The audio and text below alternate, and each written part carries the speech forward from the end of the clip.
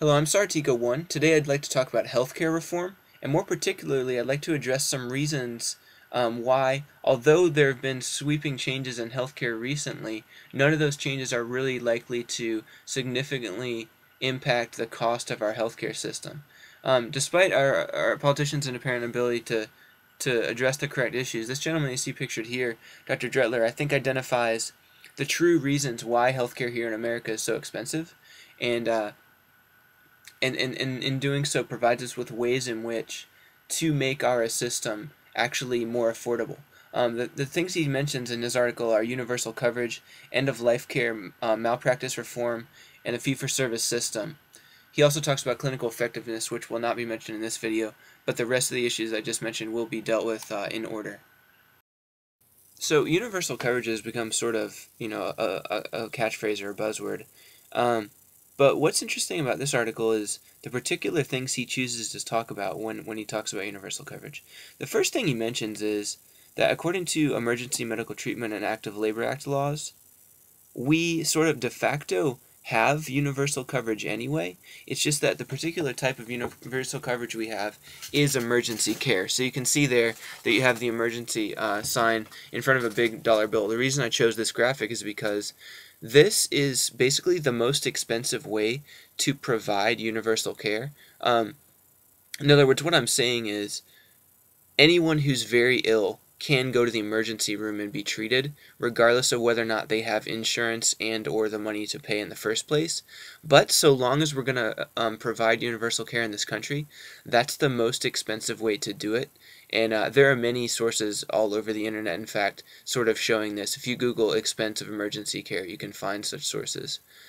So it really becomes an issue of how can we still provide this universal care in a more cost-effective manner, and perhaps even in a self-funding manner. And that's how Dr. Dretler makes his next point.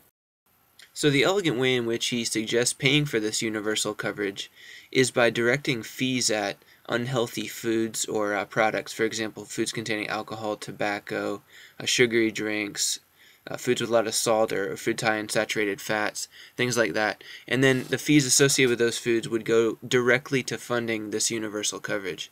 So the system we have now acts on the back end and puts everything in the emergency room, which is the most expensive way to do it, whereas this system would pay for everything on the front end, and it also has a sense of justice insofar as the people who insist on making unhealthy choices end up contributing the most to the system and therefore to their own resultant health care. So I found this to be not only a just but also a solution with some foresight and elegance. So there are many points relating to end-of-life care, certain types of which can be called fetal care. So I'll just start in on them. First of all, fetal care or end-of-life care can be defined as the amount of medical money spent on people during the last 6 months of their life. And shockingly, this turns out to be about 30% of total healthcare cost, meaning 30% of the money that will be spent on the average American for healthcare over their entire life will be spent on them during the last 6 months of their life. I think a better way to do it, evidently, would be to spend this 30% on preventative care during the ages that they were 0 to 40.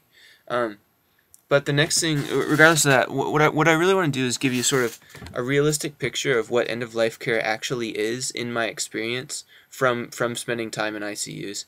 End-of-life care, or fetal care, ends up being a person very much unlike the picture that we see here where a gentleman is sort of with his mother and she appears to be at peace. Instead of that, it ends up being a lot more like this picture here where someone has many invasive procedures done on them. They have maybe little to no hope of survival. There are no loved ones around them because they're kept there for so long in the ICU that no one with a job can afford to stay by their bedside the whole time. So and again, excuse me, but I want to talk about these issues. They die alone like this in pain over the course of many months instead of being let go compassionately over a shorter period of time with their loved ones around them, maybe in like a hospice situation. So a couple things. First of all, It may be hard to realize this, but the best thing for your loved one might be to let them go. And this is something that you and your loved one should talk about before ever having to make this decision. In particular, what you can do to save yourself from having to make a decision like this is make a living will. It's hard to do. It's hard to make a document that talks about this kind of thing. It's hard to look at. It's hard to look at it in relation to yourself or in relation to your loved one. I understand that, but I've seen some pretty tragic cases here. The next thing I want to talk about is politicians like Sarah Palin and Michelle Bachmann and what they call the death panel, which I call death panel mythology. So they've made sort of outrageous statements like, I don't want a bureaucrat in charge of whether or not my Down syndrome baby lives or dies. These are wholly inaccurate. And the other thing that Sarah Palin and Michelle Bachmann and people like that, people who've used this mythology, neglect is that what we do now constitutes the same death panel type thing. It's just that the people in charge of the decision whether or not a loved one lives or dies tend to be medically uninformed rather than medically informed. What I mean is, if we gave doctors some of the power in controlling whether or not people choose to live or die, then we'd be giving that power to a subset of people who knows whether or not they have a realistic chance of survival, who can assess whether or not they'll be in tremendous pain from their experience, and who aren't emotionally involved and just saying, okay, let's keep them alive, sort of, not on a whim, but irrationally because they're scared of making the choice at that exact moment.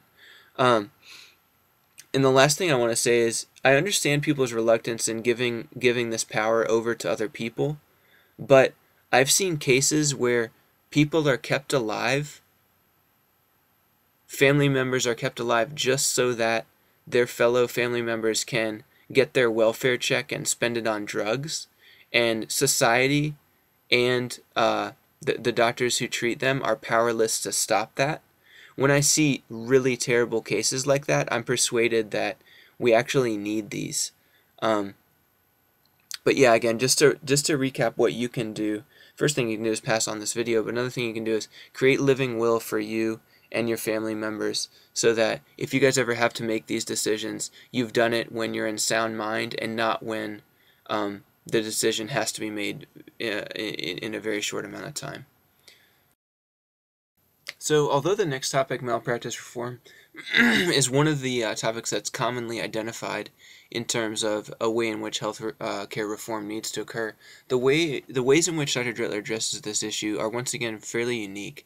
So one of the first things he says is, malpractice reform is necessary, not necessarily because any of the things, the legal things that result, or the cost to doctors that result, but rather because malpractice reform has pushed medicine into what's called defensive medicine.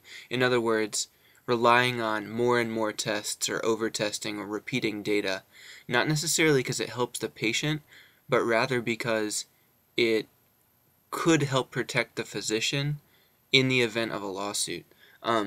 So, like, for example, some things he mentions are repeating data, relying on a CAT scan when the clinical picture is obvious, etc. But the point he makes with this is it drives up the cost of medicine significantly. Repeating a CAT scan or an MRI, that's $1,000 here or $2,000 there. That doesn't need to be spent, and this is happening on a national scale. So that's one of the primary drivers of the increase of cost of providing medical care.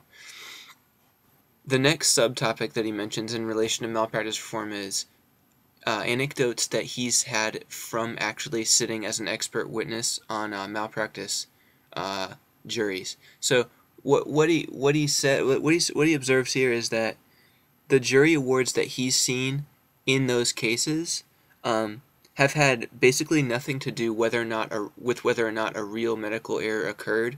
Rather, the award was based on whether or not the jury thought the patient's outcome was tragic and their emotional response to that.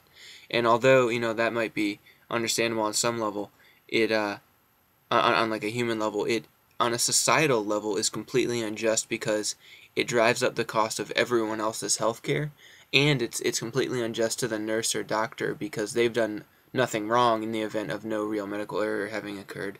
But yet maybe they lose their entire practice, or $1.2 million for this or that or the other.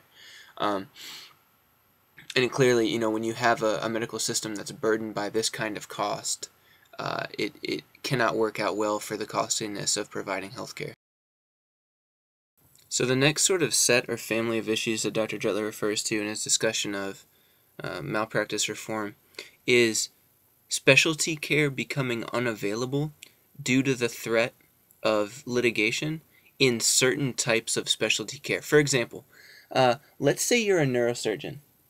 You might continue to do outpatient neurosurgery, where, for example, someone who has sciatica has had it for 2 months and schedules an appointment with you and finally comes in and you take care of that. But you might not continue to do sort of like emergency neurosurgery, where people come in off the street after having a car accident. And the reason why this is true is the type of patient population that maybe needs that sort of emergency care differs from that sort of outpatient scenario with the sciatica that I mentioned, enough to where neurosurgeons know that if they keep doing that inpatient stuff or stuff from the emergency room, they'll be sued out of existence. They won't be able to keep their practice because they'll be sued so much. In other words, the type of patient population that's drawn to that will sue so much with capricious litigation that they wouldn't be able to continue to practice. And he not only mentions this in relation to neurosurgery, which we see a picture of a neurosurgeon at work here, but also in relation to inpatient ENT and several other specialties. In all cases, it seems that the common theme is that especially people coming from emergency care, they're sort of the perfect storm for litigation, because they're often people who are uninsured anyway, and therefore people who have not been receiving preventative care, and also just a different demographic tends to sue more. And that's why sort of one-by-one specialty care is becoming unavailable for people who need it. Anyway, to get a more pleasant picture up on the screen, and to make the point that I want to make about all this, is that you, as just an average citizen or taxpayer or someone who's not going to sue every 15 minutes, this directly hurts you, because if you need, for example, a neurosurgeon to operate on you after a car wreck, you are not likely to be able to find one in certain states, a lot of these specialties that I mentioned. So tort reform is something that you should take seriously and that you should sort of want to happen, not only because it makes the healthcare that you have to pay for a lot more expensive, considerably more expensive, but also because it may preclude you or prevent you from being able to get healthcare at all. So yeah, this is something that hurts every American citizen, except for those who happen to sort of like win the basic lottery that we have, which is our litigation machinery. Alright. The last topic I'd like to mention is the fee-for-service system. So what fee-for-service is a part of the way that we reimburse physicians. And basically, you just give them a certain amount of money for a procedure. Depending on what the procedure is, it's more or less money. And it seems on the surface like a very fair and good way to do it, because the more work you do, the more money you get. But think about what we've already said in relation to physicians wanting to over-test and do more tests when the clinical picture is already obvious. In relation to this, because in conjunction, what you have is a situation where physicians want to over-test to cover themselves in the first place, and a situation where they get more money for every extra test and extra procedure they do anyway. So they can say, oh, I'm just being thorough, and get more money for being thorough, and cover themselves for litigation. But what that causes for society is extremely expensive medical care. Because, we pay the doctors more and more to do these extra procedures, but they sort of have to do so anyway because of the threat of litigation. So those two things in conjunction create a very problematic situation. But the equally important corollary to this is this system effectively punishes physicians who are efficient and really good at what they do and can diagnose using a minimal amount of money spent. Because, if you're really on your game and you can diagnose a condition straight away without doing 18 extra tests, then that's way better for your patient who doesn't have to undergo the side effects of those tests. And it's better for society and whatever insurance provider it is that's paying, because it doesn't cost as much money to not have to do all those tests. But that physician who provides basically the better care and helps everybody out receives the least amount of money. The final point I want to make about fee-for-service is a potentially different system that we could use to reimburse people. I think a potentially better system might have the form of something like this. A large chunk of money for a hospital is allocated to all doctors in that hospital doing tests and doing procedures. If at the end of a quarter or the end of a month, whatever period you want to prescribe, there's money left over in that account, then that leftover amount is added to physicians' salaries. So, and also that list of how much each physician spent on procedures is promulgated to the whole hospital.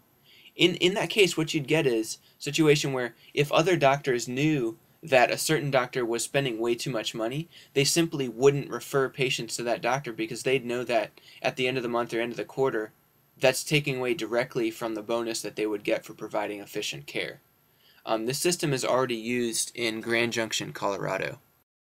At any rate, I think the takeaway for this fee-for-service idea should be that, especially in conjunction with the litigation and superabundance of litigation that we have in America, especially in conjunction with that, it causes really high healthcare costs, and therefore an alternative to fee-for-service definitely needs to be sought.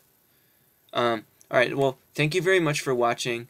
What I really hope that you'll do after watching this video is distribute it to other people that you know, especially people who might have an interest in politics or might have a role in politics, like local politicians you might have, etc., etc. Other people that you know.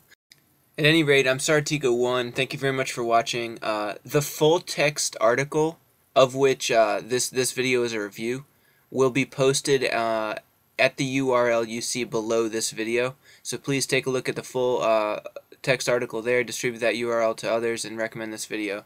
Thank you very much for watching, and goodbye.